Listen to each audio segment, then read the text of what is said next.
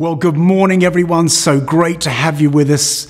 Vintage Online, a very, very warm welcome. Can I just say before we do anything else, we miss you. I cannot wait for the day when we are all together again. Miss so many faces. Long for the day when we can hug it out and worship together as the family of God.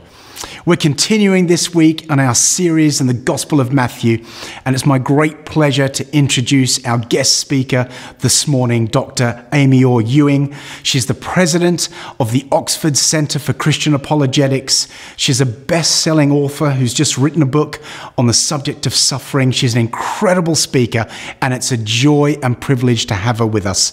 She'll be speaking on sickness, suffering, and healing from Matthew chapter 8. So it's exciting to have her with us. Before we do anything else, I'd love to read a scripture over us and pray as we step into this morning's service.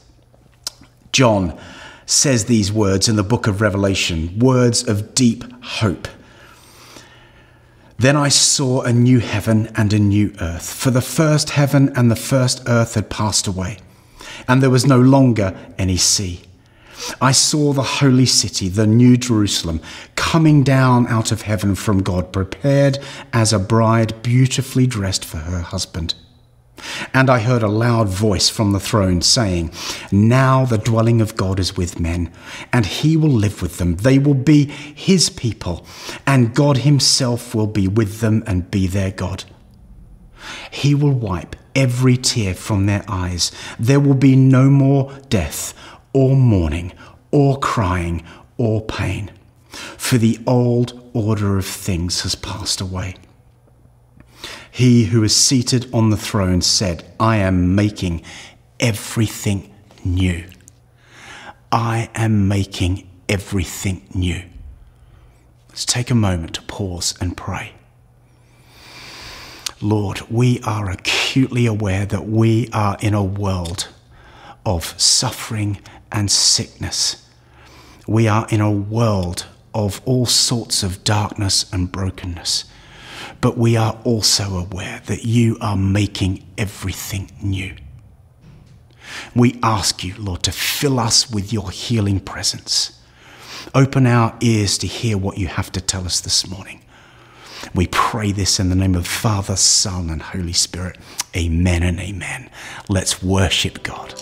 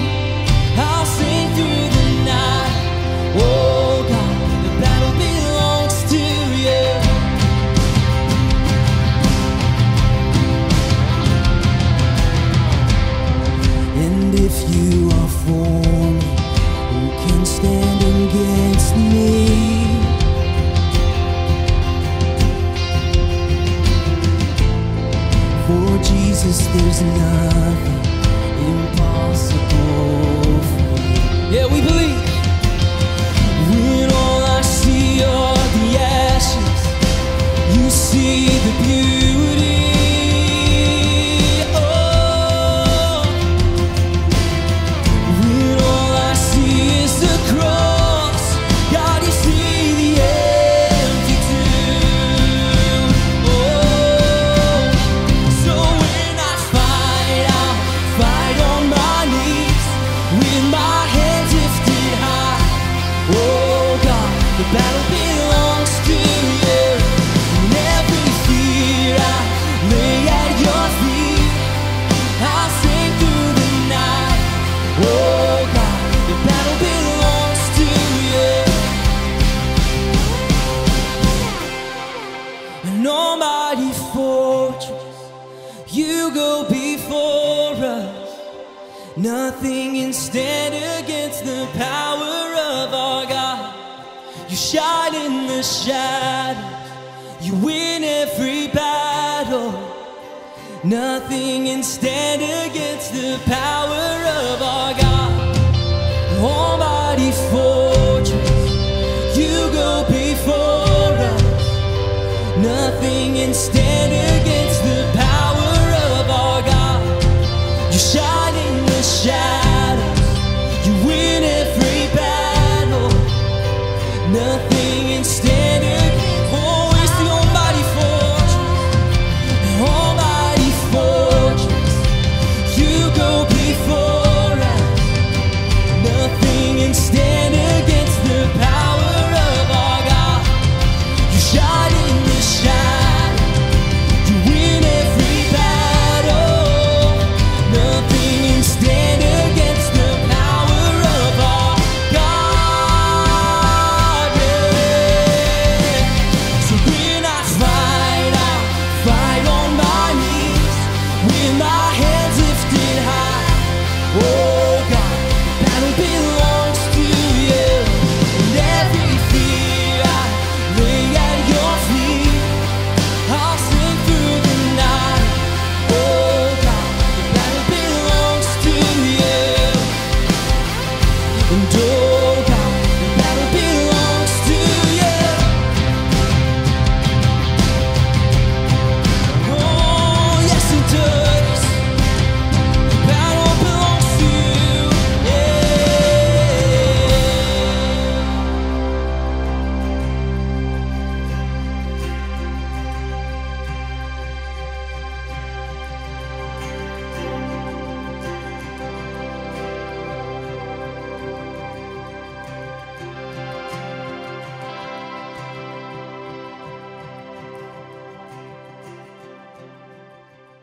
So, Father, thank you for this morning that we can spend it together, God.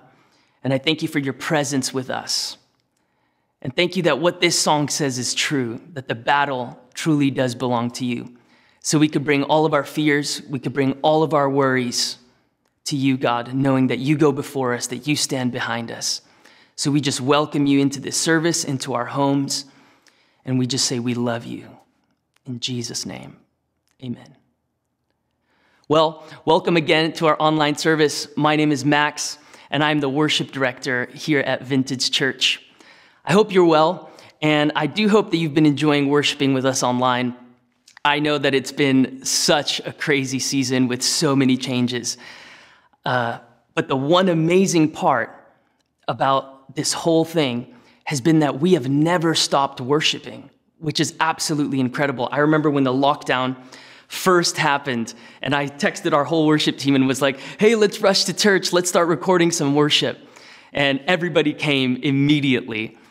And I think the reason is that we wanted to be a church that never stopped worshiping. So from that moment when we were recording in the sanctuary to when we started recording via Zoom, and then we started doing some Instagram things, and now we've built this incredible studio where we get to worship from. But it was all with a heart for us to continually be anchored in the presence of God. I think about Moses when the Lord tells him, Moses, go ahead, you can take the land, go to the promised land. And he said, Lord, if you do not go with us, we will not go. And I think Moses just realized that the ultimate prize was not the promised land. It was actually God himself. And so while we find ourselves in this seeming wilderness, my prayer is that we realize the same thing, that he is the great prize, and that in and through every season, he is worthy of worship, he is worthy of praise. And the incredible part about that is he is a generous giver. So he fills us with his peace, with his love, with his courage that we need for the coming days. So I do just want to encourage you, continue worshiping with us, whether it's online, Instagram, or anywhere else. Let's continue to be a people who gather, lift up the mighty name of Jesus, and that abide in his presence.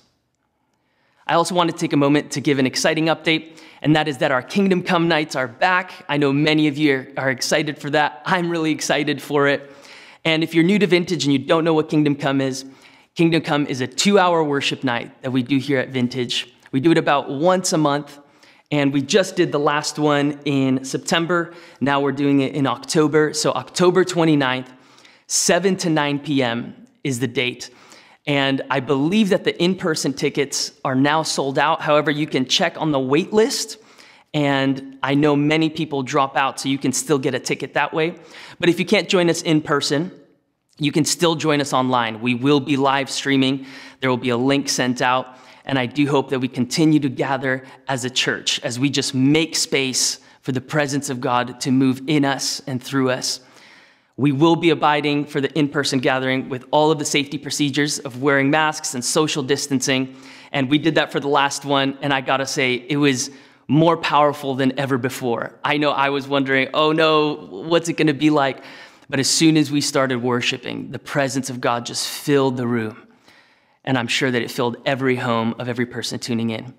So do join us online, sign up, and let's continue worshiping together as a family. Hi, Vintage family. We have so many things that we can be praying for during this season. And it can really be anything on your heart or mind, whether personal prayers, prayers for family or friends, or for the world. The Bible encourages us to pray for all things and at all times. In Ephesians 6:18 it says, "Pray in the Spirit on all occasions, with all kinds of prayers and requests. With this in mind, be alert, and always keep on praying for all the Lord's people." And we're going to do just that this morning. So let's come together as a family and pray. First of all, let's give thanks to the Lord for all that he is, for his enduring love for us, for his promise to always be near to us, and to always provide for our needs.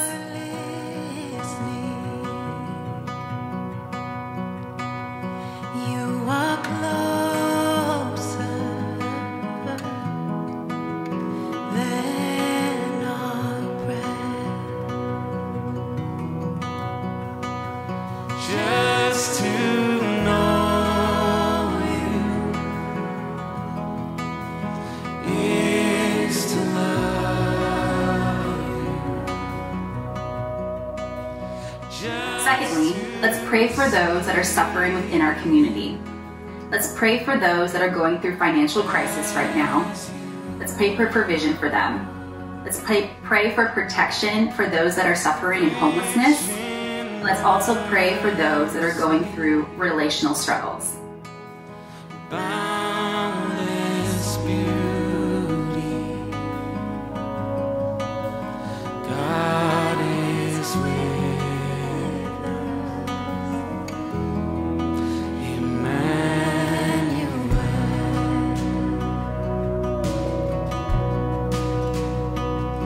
you are near us. You are for us. And lastly, let's pray for healing. Let's pray for physical healing, emotional healing, and for God to heal our land. Been your heart,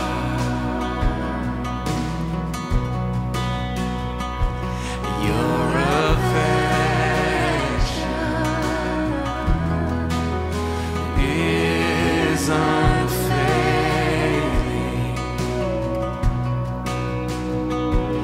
You have loved us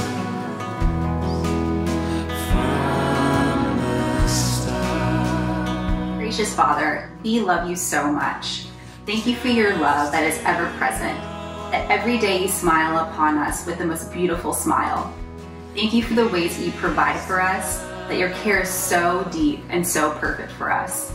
Thank you for the promise that you will never leave us in any situation, that you will always be right by our side because you delight in us so much. We pray for those that are suffering within our community. We pray that they know how much they are loved and adored by you. We pray for provision and protection of the stresses of this world, and for those experiencing financial stress, homelessness, and relational struggles. We pray that your hope breaks through in every circumstance. And Lord, we pray that your power of healing is felt by all. We pray over physical, emotional pain, and your healing covers our city, our country, and our world. In your Son's name we pray. Amen. Hello, it's Amy Orr-Ewing here in Oxford, and it's a real privilege and delight to join you today as we consider together the question of suffering and where God might be in the midst of this suffering world. In 2016, one of the most vibrant and dynamic people I've ever met, Nabil Qureshi, was diagnosed with terminal stomach cancer. He was 34, he stood over 6 feet tall, he was a person of enormous energy and huge capacity and stamina for teaching and international travel, engaging in conversation with the people who came to hear him speak. And he was doing that whilst also studying here at Oxford, at the university here, for his postgraduate degree. And he was also the father of a toddler. Nabil was the best-selling author of the New York Times bestseller, Seeking Allah, Finding Jesus, in which he tells his story, amazing story of changing his mind from his birth religion of Islam and actually encountering Christ. And he was enormously fun and intellectually curious. And so when, as his friends and colleagues, we heard of his diagnosis, we just couldn't believe it. How could someone so alive, someone being so powerfully used by God, someone so young, have stage 4 stomach cancer? 3 months before he died, I had lunch with him and we talked about all sorts of things. At that point, he was struggling with the physical pain of his illness. But more than that, the realization, the pain of the realization that he was going to be most likely leaving behind his beloved wife, Michelle, and his precious daughter, Aya, that he wouldn't see her growing up.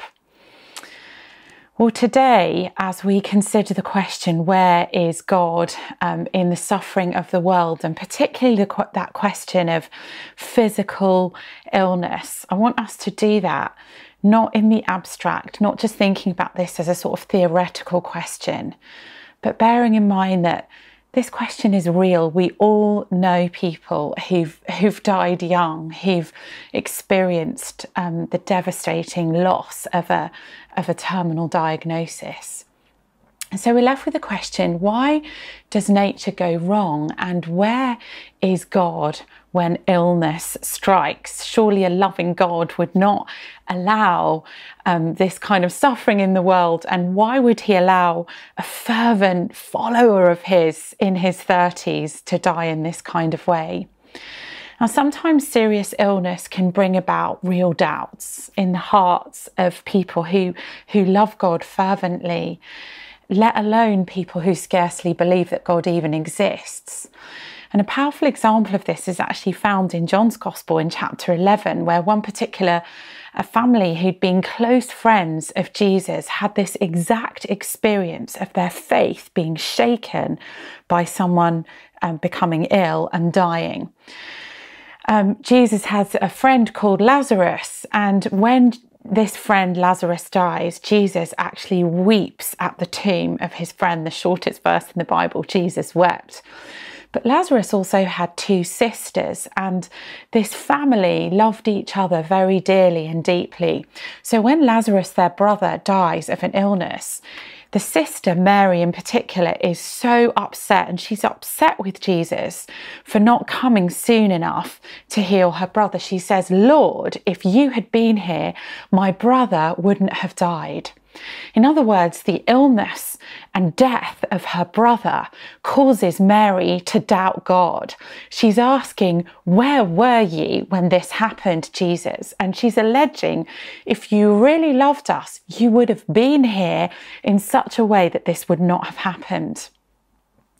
Now, when a similar thing happens to many of us, we lose a loved one or we receive a terminal diagnosis, we're afflicted by an illness in this way, it's actually really natural to ask this question: God, if you were here, if you were real, this wouldn't be happening. So are you here and are you real?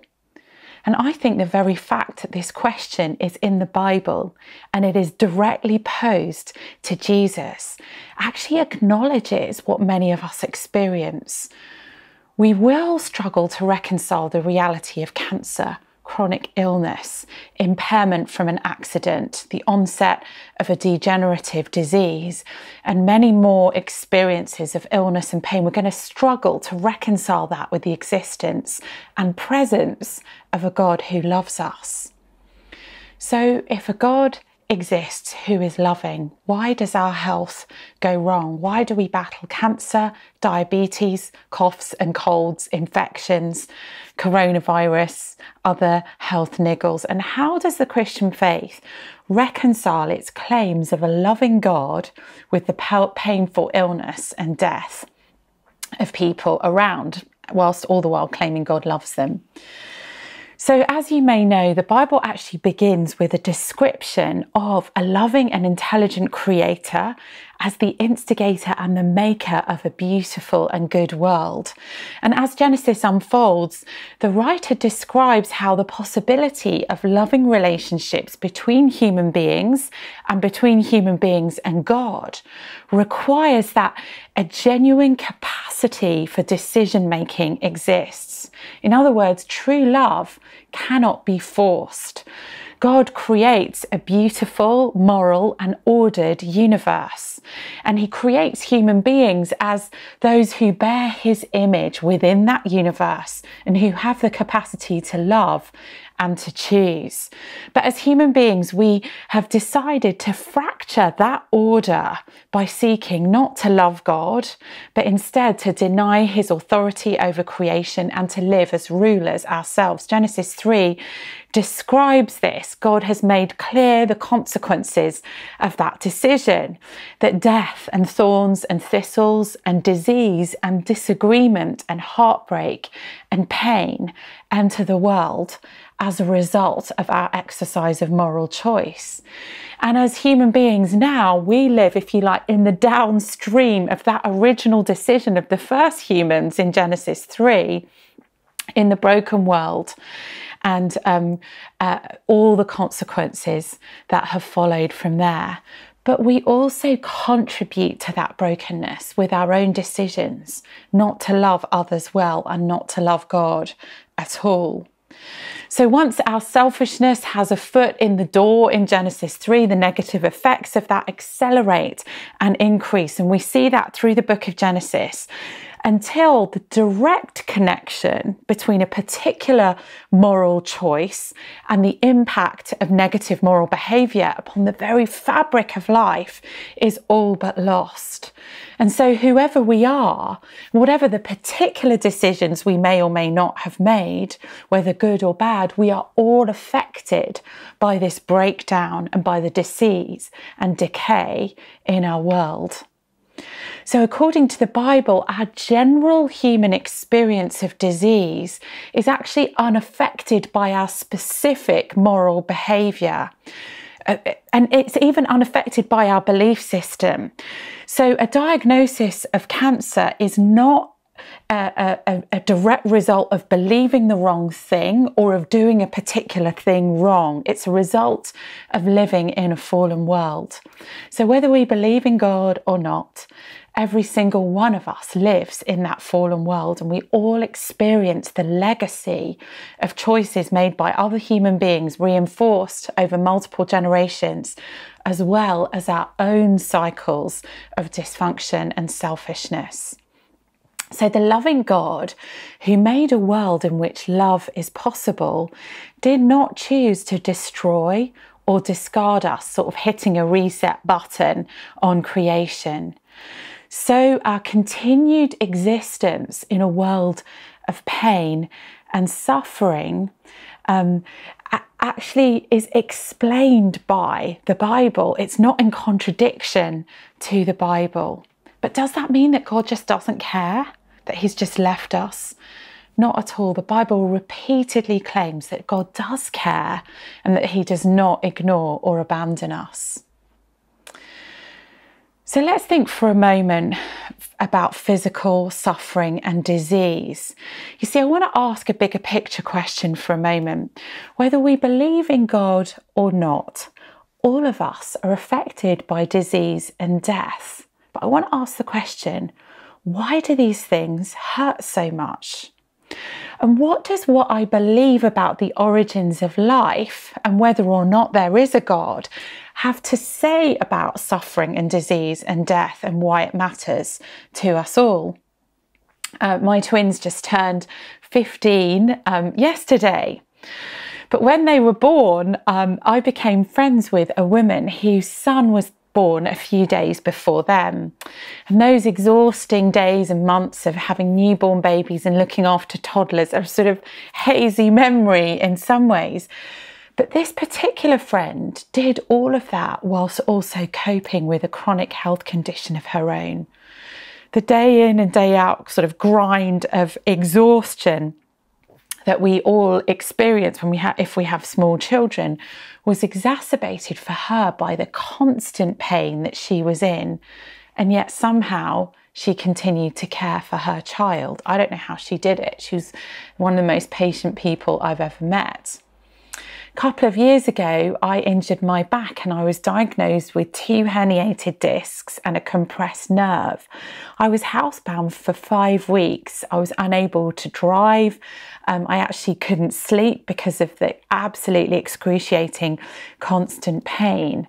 And I often thought about my friend and I realised that I had had no idea with what she had coped with and with what her daily life experience had been.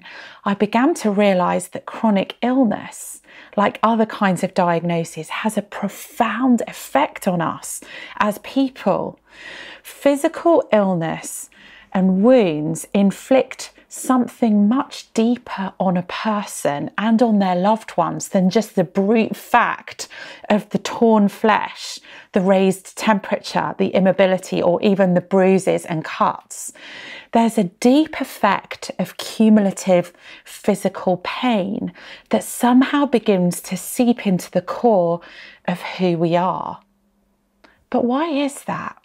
Why should physical frailty in our bodies hurt us at this almost transcendent level?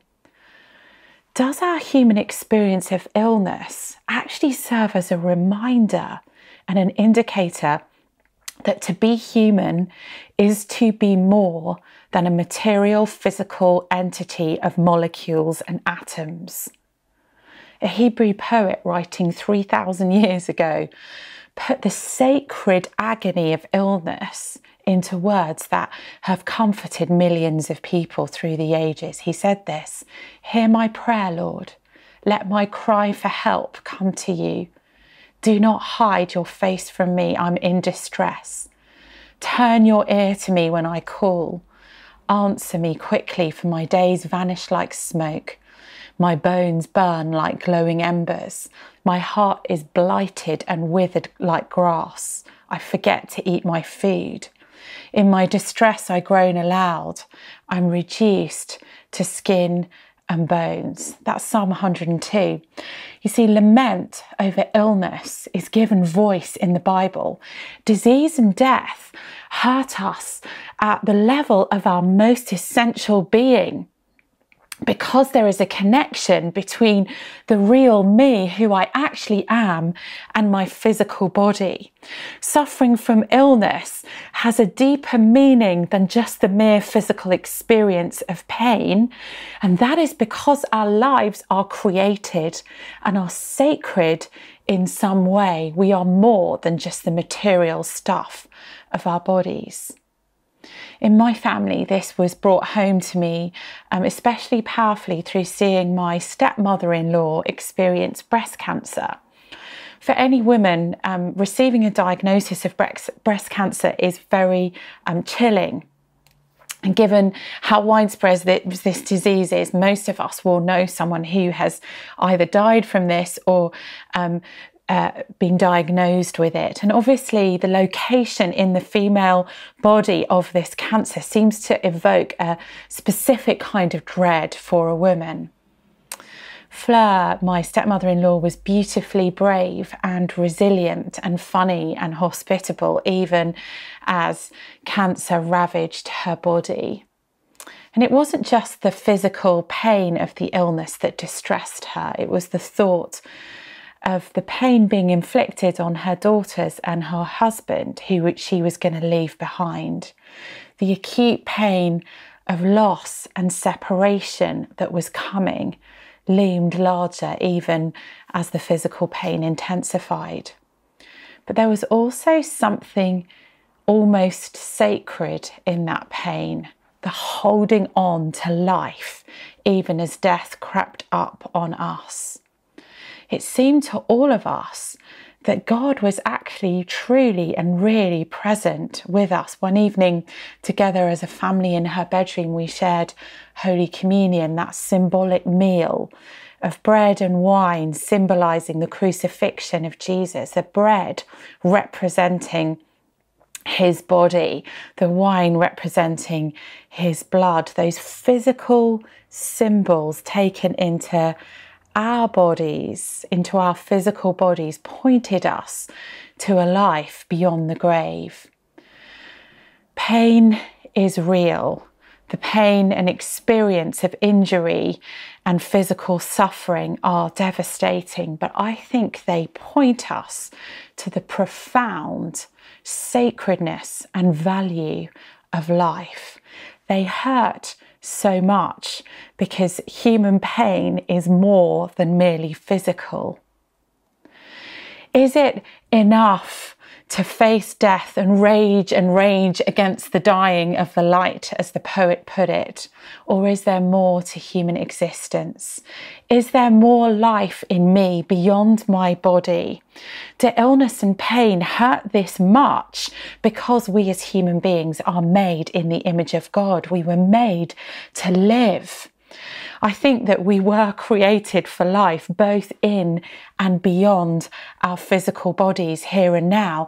And it is Jesus Christ who uniquely makes sense of that. Where is God in our experiences of physical illness? Well, if pain is the cost of love, our physical pain and illness is a consequence of living in this world where choices are made and love is possible. But in that darkest agony of physical pain, God has not left us to suffer alone. In fact, this question has caused Christians to agonize and to pray and to rage against God, but it's also caused us to care and to show love to others. Since the very first days of the early church, Christians in every generation have been inspired to work with the dying. In the 1990s, I got to visit Mother Teresa's home for the dying. She was known for her work in Calcutta in India, for caring for the destitute and being determined that every person be given a dignified death. It was a truly moving experience to visit those sisters and to see how they poured the love of Christ out in that kind of context. But I think we're also left with the question, where does healing fit into all of this? Where is God in this suffering world? And does he actually heal today? In Matthew chapter 8, which is a reading for today, verses 1 to 13, Jesus heals a man with leprosy. And the man says, "If you are willing, you can make me clean." And Jesus says, "I am willing." And then it goes on that there's a centurion's servant and he's ill. And then the centurion says to Jesus, "Say the word and my servant will be healed." And Jesus says, "Go, it will be done just as you believed it would." 2 accounts in just 13 verses of Matthew's gospel of astonishing, miraculous physical healings. So Christians have wrestled with this dilemma. Does God heal? And if he can, then why wouldn't he always do it? If he doesn't heal, does that mean that he doesn't really exist? Or does it mean that he isn't really loving? There's a kind of theological context to this question. So we think about this suffering world and whether a loving God exists. And then we wonder, why does he heal some people and not others? So there seems in the New Testament to be a tension with regard to God's miraculous actions. And there's this term, now and not yet. You see, Jesus talked a lot about the kingdom of God or the kingdom of heaven. It was a phrase that he used to explain that he'd come into this world to bring God's kingdom, to demonstrate the goodness and the truth and the reality of God on earth. That's what the kingdom really means. And those who place themselves under God's loving rule begin to experience life in the kingdom, free from sin, free from suffering, free from oppression, free from poverty, pain and death. That's what the kingdom looks like. And Jesus demonstrates this truth in the miracles that he performed, healing the sick, casting out demons and raising the dead. And Jesus speaks about the kingdom as having come in his person. He says the kingdom of God is within you. And this means something practical and physical. The blind receive sight. Good news is proclaimed to the poor. He speaks about the kingdom being present, and he speaks about the kingdom being something as yet to come. Jesus claimed this is something that will fully come when he returns.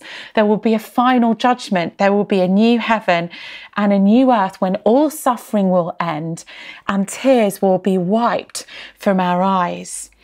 So the miraculous interventions and healings that Jesus performs back then in the Gospels and still today demonstrate that he is God's chosen king bringing this kingdom.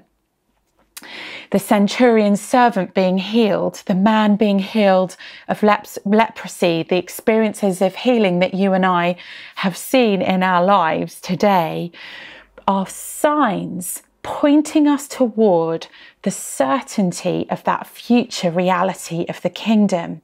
It is now and it is coming. Now, a miracle of healing is only a miracle if it's unusual.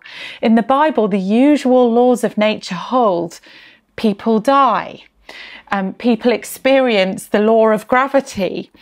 Miracles are seen and described as unusual interventions, signs pointing beyond themselves to something other, something greater, helping us realize that a God actually exists and he's intervening now to show us what his kingdom is like.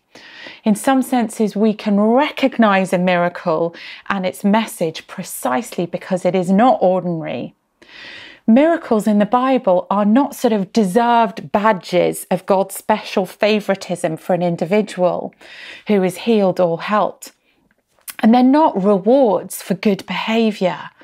They are visible signs of grace and goodness, signs of hope by which everyone who sees them can conclude that the king of this kingdom that is coming is real and that the future bliss that Jesus spoke of is really going to happen.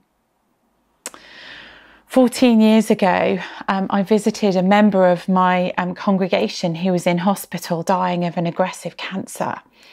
He was a senior government official. He was doing amazing work. He had a family. He had a strong Christian faith, and everyone in our church was devastated at his illness. We longed for God to heal him, and we felt quite hopeless, really, in the face of his terminal diagnosis.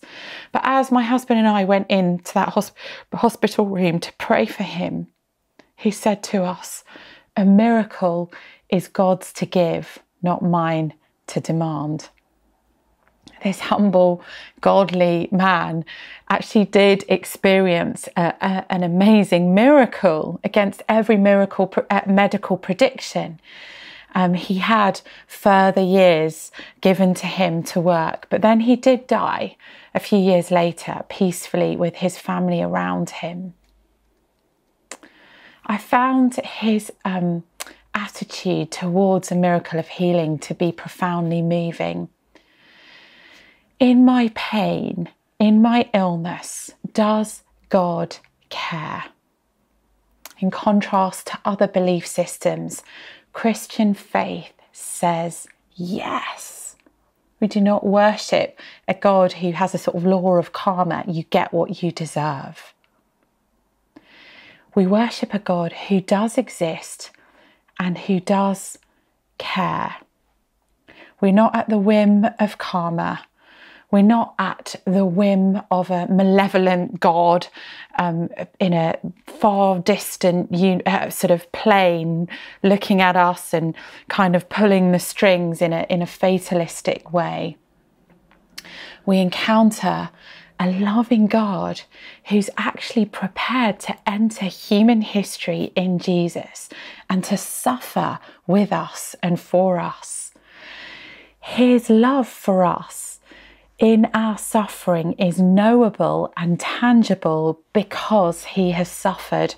The famous author, she wrote detective fiction and other books. She was a friend of C.S. Lewis. Dorothy L. Sayers wrote this. She said, "For whatever reason God chose to make man as he is, limited and suffering and subject to sorrows and death, he had the honesty and courage to take his own medicine.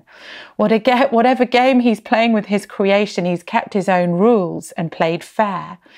He can exact nothing from man that he has not exacted from himself. He has himself gone through the whole of human experience, from the trivial irritations of family life and the cramping restrictions of hard work and lack of money, to the worst horrors of pain, humiliation, defeat, despair, and death. When he was a man, he played the man. He was born in poverty and died in disgrace, and he thought it well worthwhile. In Jesus, God has experienced pain for our sake. He considered it worth the cost. And so in some sense, our pain as human beings, our experience of suffering and illness, is dignified by his willingness to step into it. Whatever else our pain may entail, we are not cosmically alone in it, and our pain is not futile or banal or meaningless. If we open ourselves to the possibility of a living, loving, suffering God, we can encounter him even in the midst of our pain. And the same Jesus who healed the leper and the centurion's servant heals today as a sign of the truth that that coming kingdom is real. The centurion just came to Jesus asking him for help. And I think that's something that we can do right now. Trusting him, coming to him for help in the midst of our pain and suffering. So why don't we do that right now as we pray? I'm going to pray for us. And so wherever you are, why don't you just open your heart to God and invite him, the God who was prepared to suffer, the God who made this world to be a world within which love is possible, who understands our brokenness, who understands our experiences of illness, and invite him into those experiences. So God, we open our hearts to you right now. I want to pray for anyone watching this who's struggling with illness, with suffering. And just like that centurion came to you, Lord Jesus, and asked you for help, that's what we do today. We ask for your help and your healing. We ask for your help and your presence and your comfort to meet us in this suffering world. In your name, amen.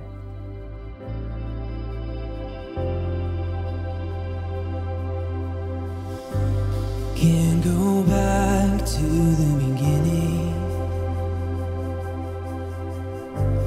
Can't control what tomorrow will bring. But I know here in the middle is the place where you promised to be.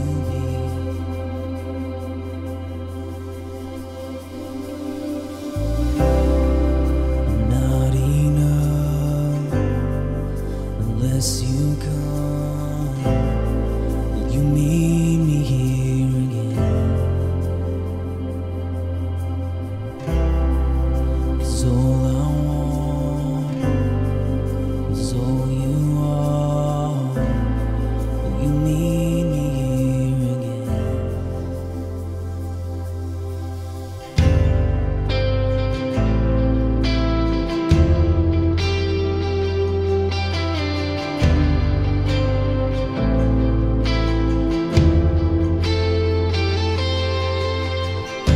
And as I walk now through the valley, let your love rise above every fear, like the sun shaping the shadows.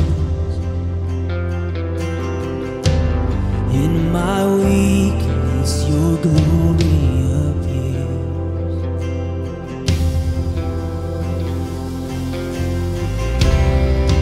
I'm not enough unless you come. Will you meet me here again? 'Cause all I want is all you are. Will you meet me here?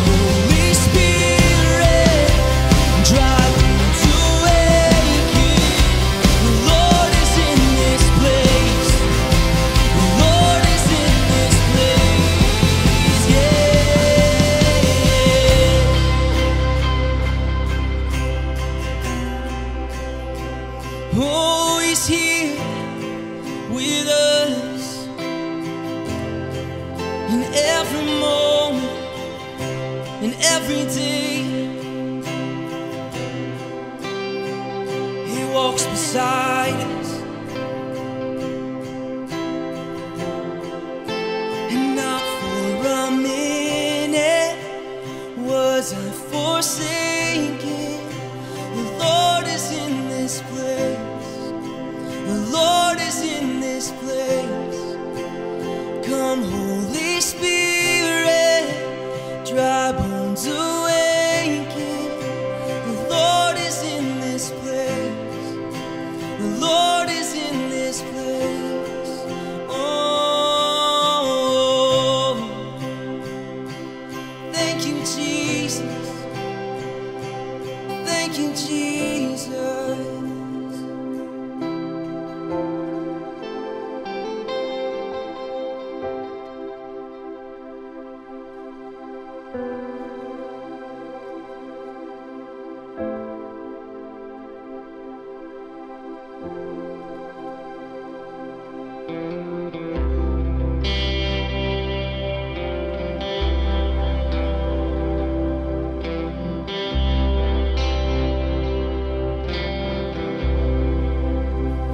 I love you, Lord. Oh, your mercy never fails me, and all my days I am held in your hands. From the moment that I wake up until I lay my head, oh, I will sing the goodness of God. And all my life you have been faithful. All my life you have been so, so good. With every breath that I am made, oh, I will sing of the goodness of God. I love your voice. You have led me through the fire and darkest nights. You are close like no other. I've known you as a father, I've known you as a friend, and I have lived in the goodness of God. All my life, and all my life you have been faithful. And all my life you have been so, so good. With every breath that I am made, oh, I will sing of the goodness of God. Yeah, sing it again. All my life, and all my life you have been faithful. Oh, and all my life you have been so, so good. Yeah, with every breath that I am made, oh, I will sing of the goodness of God.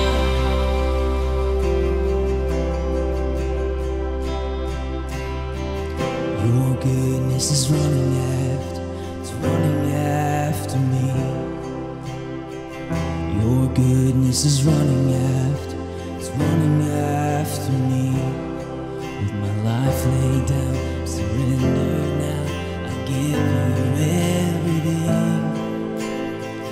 Your goodness is running after, it's running after me. Yeah.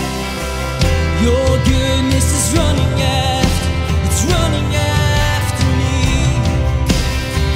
Your goodness is running after, it's running after me. With my life laid down, surrender now, I give you everything. Your goodness is running after, it's running after. Your goodness is running after, it's running after me. Your goodness is running after, it's running after.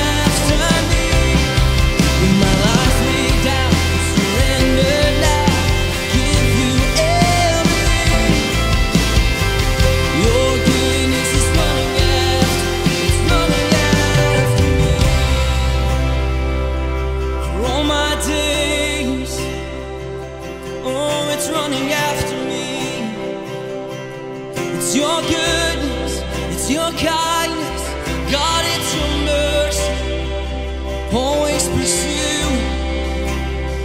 Oh, it's your love, God, it's your love. All my life you have been faithful. All my life you have been so good. With every breath that I am made, oh, I will sing of the goodness of God. Oh, I will sing of the goodness of God. Oh, I'm gonna sing of the goodness of God for all my days. I'm gonna sing of the goodness of God. Oh, yes, I'm gonna sing of the goodness of God. Your goodness is running after, it's running after me. Your goodness is running after, it's running after me. With my life laid down, surrender now, give you everything. Your goodness is running after, it's running after me.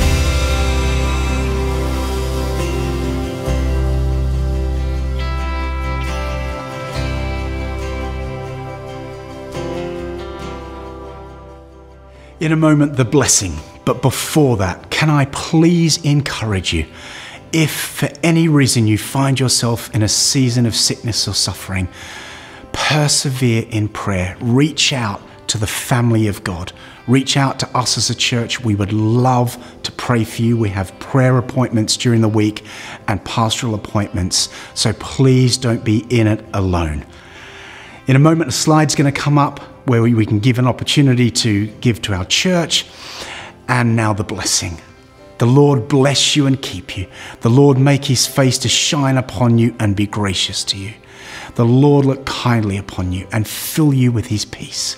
And the blessing of God Almighty, Father, Son, and Holy Spirit be upon you and remain with you now and always. Amen.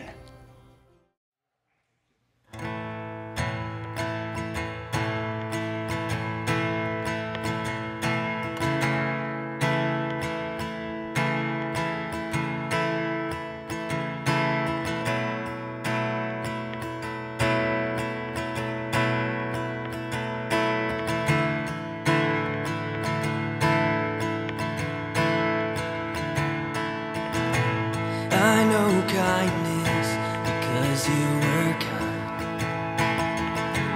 I know mercy because you saved my life. All that I have found in you.